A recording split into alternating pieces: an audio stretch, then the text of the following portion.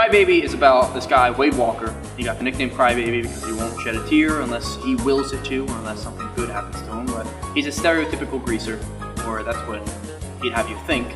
Class divides him from seeing the woman that he falls in love with at first sight, as all shows go. So he's trying to work through that the only way that he knows possible, which is very straightforward, very to the point, and hopefully he prevails. You can see Cry-Baby the musical at Stafford Township Arts Center, July 27th, 28th, 29th, and 30th. That's Thursday, Friday, Saturday at 7 o'clock, 2 matinees on Saturday and Sunday at 3 o'clock. We'll hope to see you there.